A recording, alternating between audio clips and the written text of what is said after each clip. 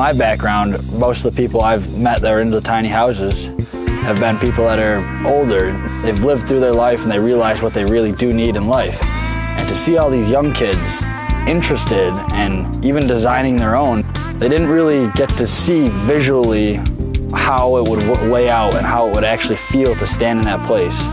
So coming here, they get to see that, oh, you know, maybe this spot should be a couple, 2-3 inches wider, so you know you can step through easier.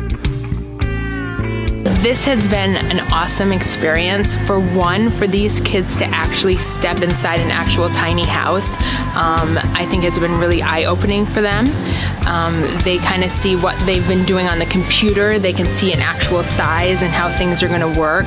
Coming here, seeing Bill in this shop, seeing how he does things, how we need to learn to do things.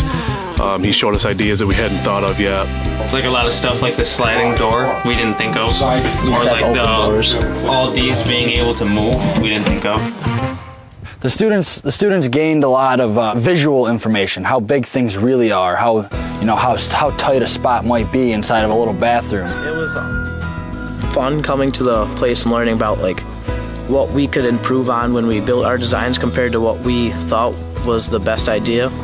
Like when a lot of people decided to put full-size appliances in, but when we showed up here, he was talking about how that can mess up how you build your cupboards and your sinks and how the countertop fits compared to everything else inside the house. So I've now learned after a number of tiny houses that if you put a bathroom transverse at one end or the other, transverse is across the building, you open up the space substantially more. It's just been an awesome experience.